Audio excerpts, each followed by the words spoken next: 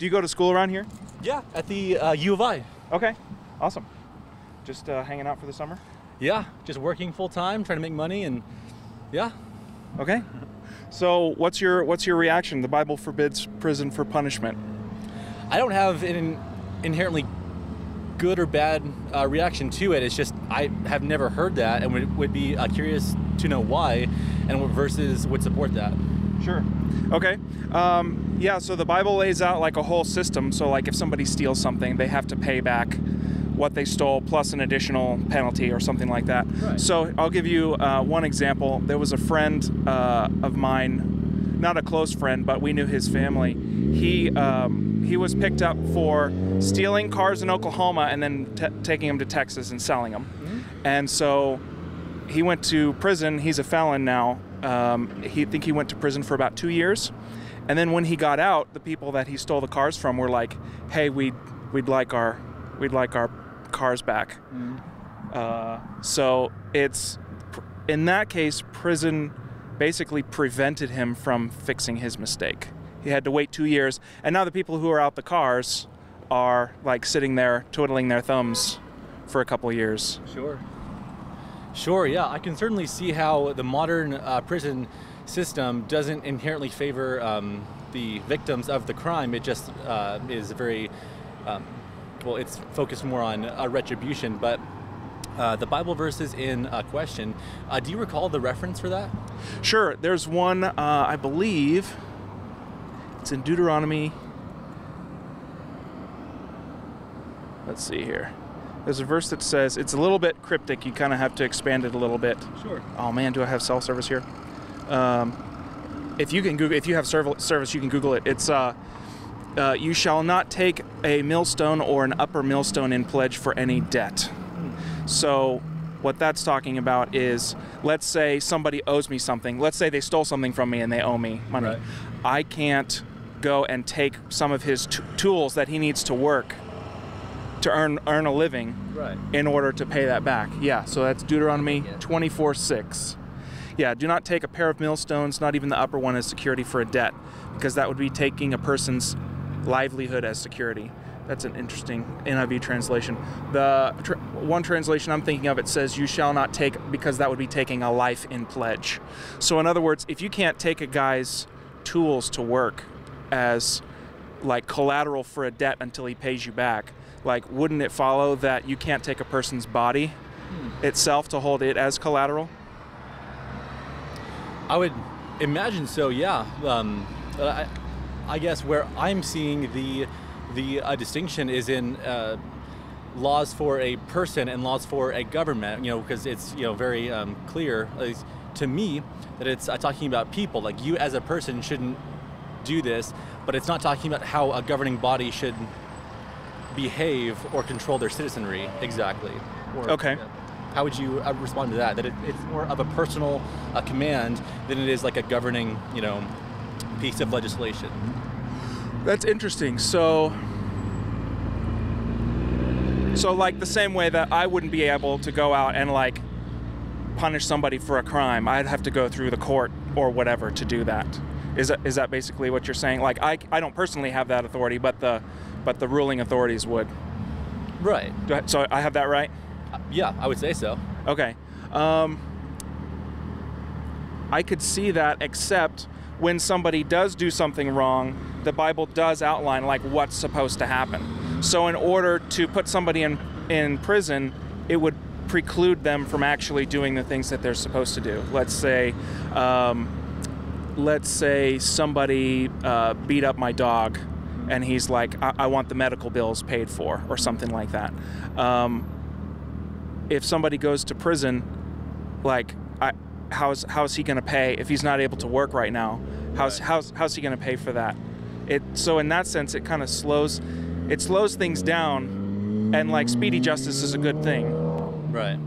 So then, is it prison that is forbidden, or is it simply not allowing them to, give recompense in the way that the Bible commands? What's wrong in this? Well, here, like what I'm saying is, if they were able to, repay for their crimes and then go off to prison, would that be, acceptable? Well, so then the question is, well, who do they owe something to? Like, I know we talk about, in American society, we'll talk about like somebody owes a debt to society, right? And they have to pay that back by going to prison. That's a good idea, except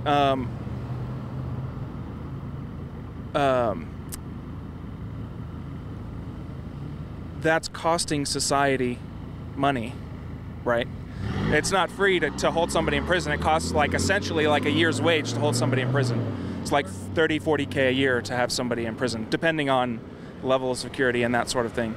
So if the person, let's say somebody beat up my dog and he fixes it, so my dog goes to the vet, has surgery or whatever, so now my dog's whole again, like what is there left for him to do? Why do innocent people out in society need to continue paying to do something to him? Like, hasn't he fixed his mistake? Sure, you could see it that way, yeah, and I think that certainly is not a wrong interpretation. I guess you could just see it as like he is paying back both the person or persons that he's wronged and the government because of the laws that he broke doing so. So he wronged, not only an individual but the society as a whole for going outside of their norms or laws. Okay. I would say that's extra biblical. It's like putting on additional. Now, obviously, like depending on the thing that somebody did wrong. So the Bible actually gives like different penalty levels for theft. Let's say somebody picked up somebody's bike on the street and took it home, and then somebody comes to him and he said, "Hey, have you seen my bike?" And he says, "No, I didn't." Well, okay, so now he stole something and now he's lied about it. So if somebody eventually finds him that he has the bike, then he has to pay the bike plus the value of the bike as a penalty. So that way what he had meant to do to somebody else gets done to him. So that way it's sort of a teaching tool. I see. And then let's say he steals it and then he feels guilty about it. And he's like, you know what, I talked to my wife or somebody at home and I'm really starting to feel guilty about it. So he takes it back and he returns it.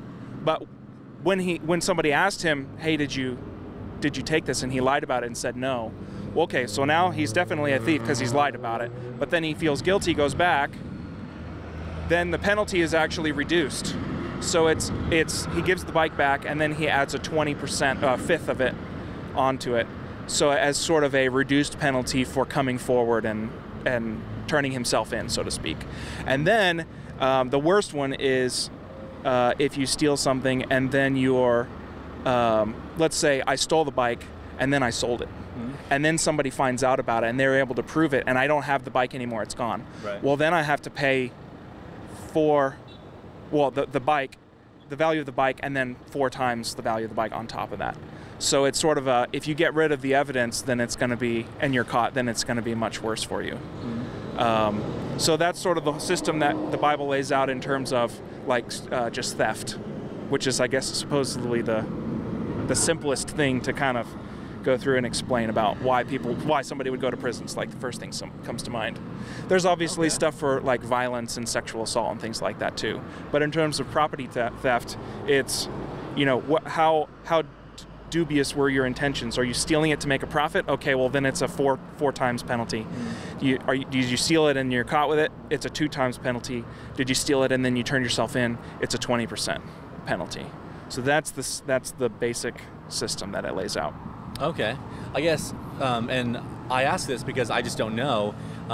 Was that Old Testament law for the people who it was written to, and like it was abolished as an old law, or is that like a biblical command for everyone for eternity? It's an interesting question. When God pulled the Israelites out of Egypt, the first thing that he did was like, I'm taking you out of slavery and I'm going to give you the law. Wait, what? God took them out of slavery to like put them under a yoke of slavery again to the law? I think it was because God wanted to show them like what the laws of a free society would be like. I'm taking you out of slavery. Now, if you want to be free, and like if you're familiar with, it sounds like you're familiar with the Bible. Yeah, I'd like to think so as a Christian.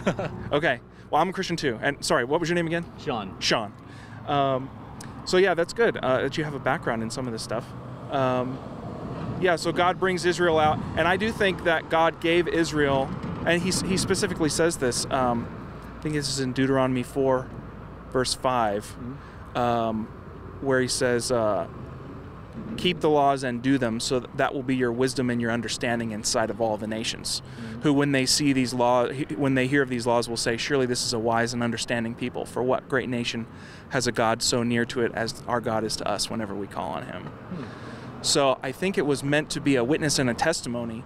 And then obviously in the New Testament, Paul says we don't nullify the law by our faith, we establish it by our faith. So we're supposed to set an example for people that don't know God, and they're supposed to say, there's something different about those people and the way they live. I don't know what it is, but I think it's there's a prophecy in Zechariah 8 too that talks about in the latter days, talking about the new covenant, 10 men will grab hold of the sleeve of a Jew and say, take us with you, for we've heard of your God. So I think that's the pattern that God has sort of set us to follow, to be an example and to show you establish the law, and then people can make sense of Christ when they understand that they are sinners. Now they actually will understand the need for a Savior. Okay, wow. Yeah, I've just never heard this, and it's really eye-opening. Like, yeah, this is all good stuff. I guess another question would be, so what about the crimes that aren't specified in the Bible, that maybe aren't listed? Because there's a variety of crimes that one could commit. So what are those? So what would be an example? Like marijuana or meth or something that's not explicitly mentioned? Yeah, just drug use, or maybe, I don't know, you don't pay child support. I'm just trying to think of example. I don't know. Child support. That's a really interesting one. The drug laws, I'm actually not sure about those myself. I know I did encounter one guy who was talking about when the Bible forbids like being a medium or a necromancer. One of the words there is related to like apothecary. Yeah, I've heard that. Or something like that. Okay, you've heard of that. Yeah, okay, so you are a little bit deeper into this. For a pharmacy, right? It's like the same term as like sorcery. Yeah, so like drugs, basically. Yeah, that's a really interesting argument. I need to look more into that. Right. I would have no idea. I mean, it's all very new to me. Sure. Yeah. Other things like paying child support. So like basically what happened was a guy, he was either married or didn't, had a kid, and then basically skips town, and now there's a single mother in charge of, and essentially a widow, but she may or may not be married. Right. Basically. So then child support. Well, because I know that the Bible is very clear that a believer who doesn't support his family is worse than an unbeliever. I don't recall that there was any specified punishment for such a person, though. Yeah. Well, he would obviously lose his believing community. That would come with its own drawbacks. Like, we're supposed to give preferential lending to other believers. Yeah, community. Yeah, that's a really interesting one to explore, because I think to a large extent Christians don't really, if they had to like switch churches or whatever, I think a lot of people are sort of like, sure. It'd be a little inconvenience, but it wouldn't be like life-shattering. Sure. And I think that, I'd like for that to change. Certainly. Yeah, and so it would seem as though most, if not all of these punishments are societal, that they come from the people and the community, and not from the government or a governing body. Is that right? Is that a good understanding? Meaning like the given laws in the society, or like who punishes who? Like, it's you and your aggressor, or the person who has wronged you, and not the governing body on your behalf. Who goes after the person who did the wrong thing. Right, so it would be more of a like societal shunning sort of thing, where it's not necessarily illegal, but I'm trying to think, something that's highly frowned upon by society, like being a ticket scalper or something. Sure, yeah. Sure, yeah, there are a lot of things that I think are wrong and would be necessarily, the Bible would categorize as sinful, but there's not necessarily like a court penalty for it per se. Okay. Right, and so so then most, if not all, of the punishments that one could give, or at least should give biblically, come from the society and not from, like, you know, a governing body. I mean, that's the correct interpretation of that, right? Yeah, for things where I think it doesn't outline a certain thing. Now, for certain things like society, I think the Bible lists like whipping somebody as an option. Like Paul was obviously whipped and scourged, things like that. And 40 is the limit, and it gives procedurals, like you shall cause him to lie down, and you can't give him more than 40 or else he'll be degraded in your brother's sight. So there's a few different options. There's like corporal punishment. There's even one that talks about like loss of limb. So either if you cause somebody else to like lose a leg or something like that, then either yours, I would think back then, you would take that person's leg. Now I think there is actually a way you can basically restore with prosthetics, or like even electronic robotic arms and stuff would be a good. Very expensive, extremely expensive, but still maybe a better option than having your own arm cut off for whatever reason. So yeah, there are certain things that I think that are told to be done by like city officials. Okay. And then obviously like something as serious as like execution was to be carried out by the whole community as a whole. You had to have a judge rule on it first, right? Okay, yeah. But then like somebody would be publicly stoned, and it was meant to serve as like a warning, like this resulted in somebody dying, and we want this to be a serious warning to people. And I don't, like, God specifically says so that you'll be afraid of doing this again, basically. Oh, sorry, go ahead. No, you go ahead. I've been talking too much. Oh, I just had a question in that line. Is so capital punishment, do you agree with that, or is that biblical? I do, when it's lawfully practiced, yes. Right, okay, because I know that some Christians are totally against it, you know, the taking of a life in any form, so, you know, I didn't know. Yeah, no, that's a good question. Yeah, I think it's definitely applicable, and I think there's like maybe 80 or 90 different offenses. Some of them I have questions about, like how in the world would that be applicable today? There's one that's like, if anybody eats the sacrifice of peace offering on the third day or after is to be put to death. Okay, well, but the nature of the temple has changed. Right. So now we offer sacrifices of good deeds, praise, and service to one another. Right. So, but yeah, that's a really good question. I'm interested to explore a lot of those topics myself, but I think there are some that are like really straightforward, like, okay, don't kill somebody. That's a pretty basic, straightforward thing. Right. And that even goes back to like Genesis, before the law. God says, whoever sheds man's blood, by man shall his blood be shed. So some people that are in that anti-death penalty camp are like, oh, but I still do agree with murder because that was given before the law and that continues forever. So there's a lot of really interesting questions about like continuity of the law, and because Hebrews does talk about it, like when there's a change in the priesthood, there's a change in the law as well. And so there's definitely a lot of things to consider there. Certainly. And Joey, did you want to talk, ask questions? I mean, I don't have a lot to say. Yeah, here, you want to? Sure. Get in the hot seat. Okay. And it was Joey? Yeah. I'm Adam. Adam. What are you doing this for? I think a lot of stuff people are unaware of. Like, there's been a lot of people driving by. I was unaware of this for a long time, too. They just don't know what's in the Bible, and they're just sort of happy to let that stuff be talked about in church, if it is ever, and it like rarely. There's a lot of things that are just rarely touched upon, especially like societal norm things. I think a lot of people are just kind of afraid to rock the boat sometimes and challenge conventional wisdom. Yeah, I think it's a really good point. I think that America's done a terrible job of, we've done a great job of separating what we believe and what we practice in politics, and just separating that. And I know a large portion of America at least still claims to be Christian, but we don't have anything close to Christian values in our political system. So I definitely agree with that.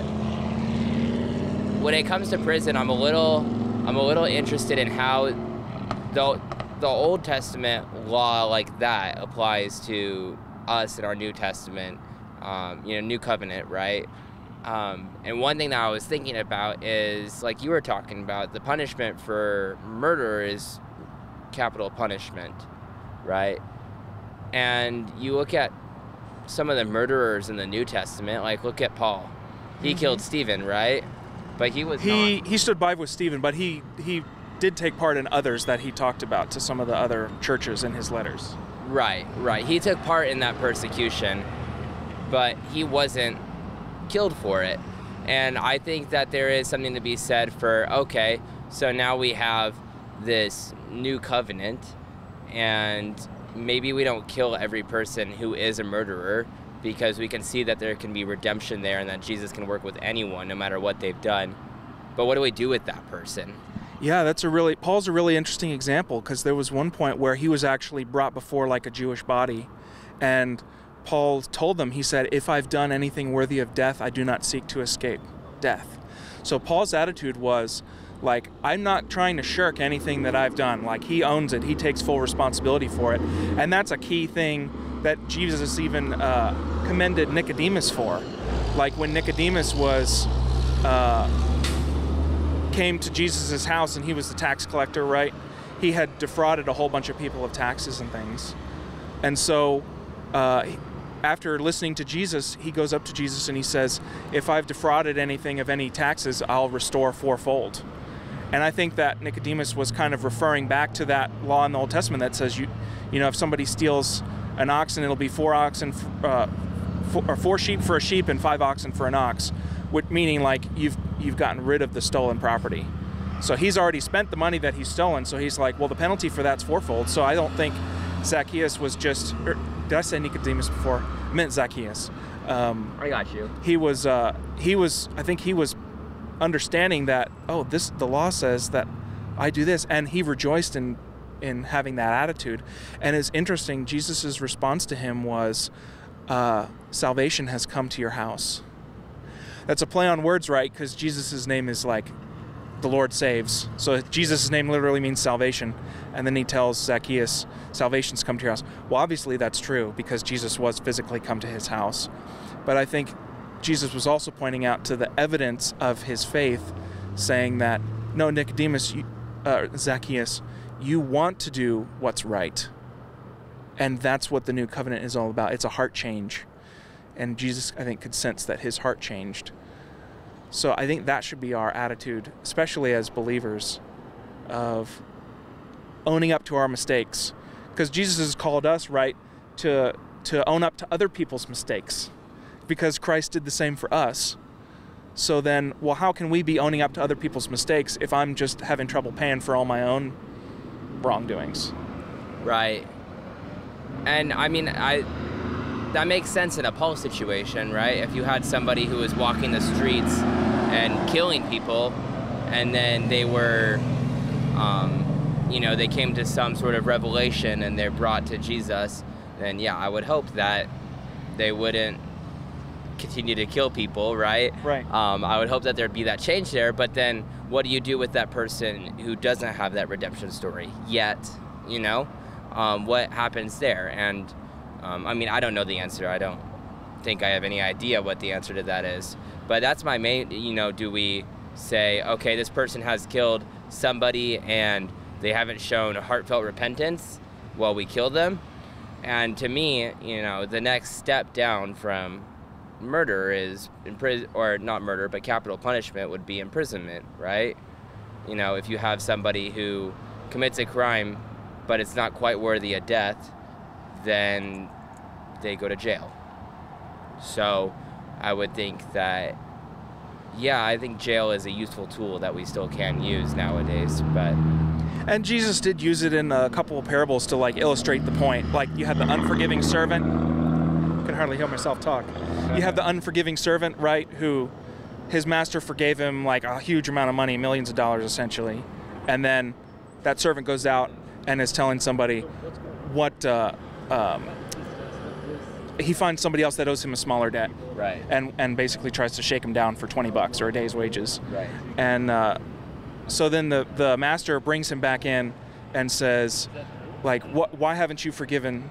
Because I forgave you way more. Can't you forgive this small amount to your brother? And then so he says, take him and put him in prison, to give him to the prison torturers until his debt should be repaid. I think that parable is using it as sort of an analogy for hell, right? Whereas okay, well, you've died the second death, and there's no escape from that. Right.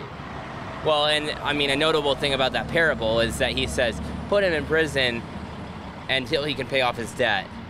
But there's no sort of way to pay off that debt. You know, the prisons back then were not anything like the prisons we have nowadays. Sure. And, you know, you're just sitting in a cell all day. There's no way he can repay his debt if he couldn't already, which we know he couldn't, because he can't work while he's in prison.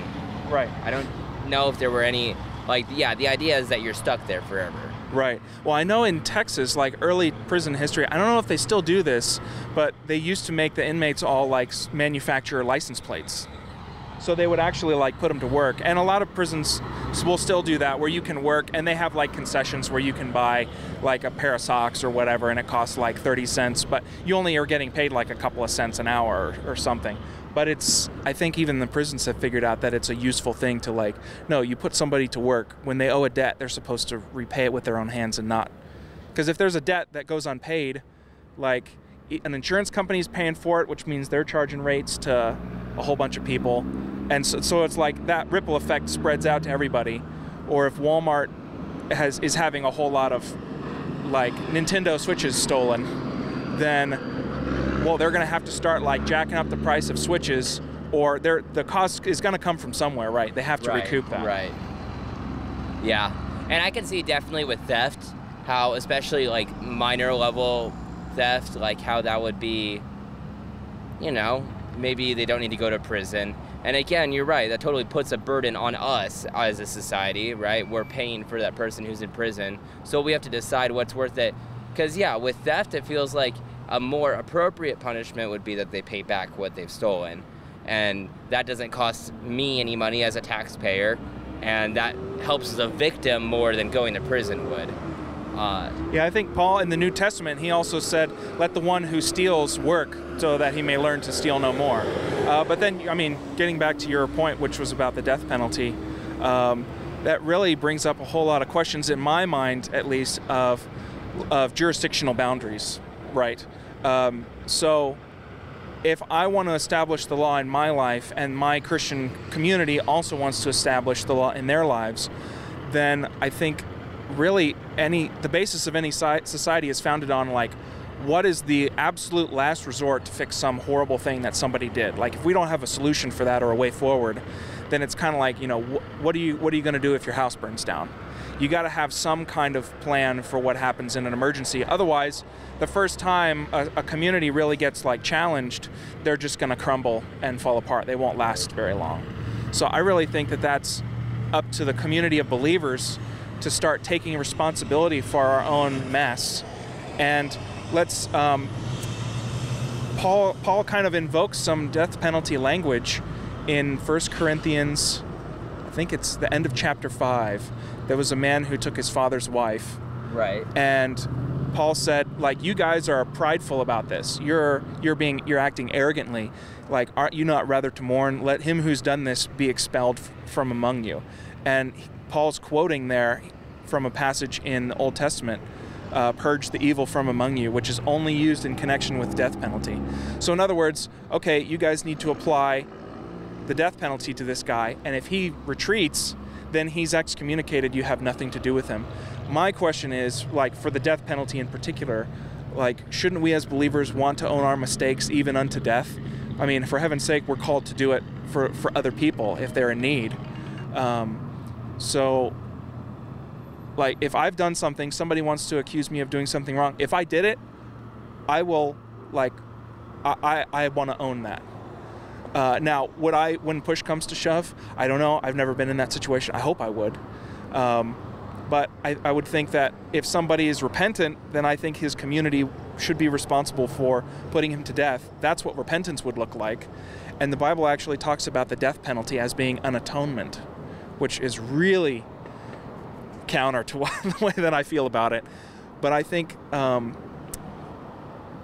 one key place where that was done was the Israelites had been intermarrying with other nations and things like that. And God had sent a plague, and like tens of thousands of people had died from this plague. One of the priests went and he threw a spear through one of the men and the wife that he had taken from another nation. And when he did that, God stopped the plague immediately.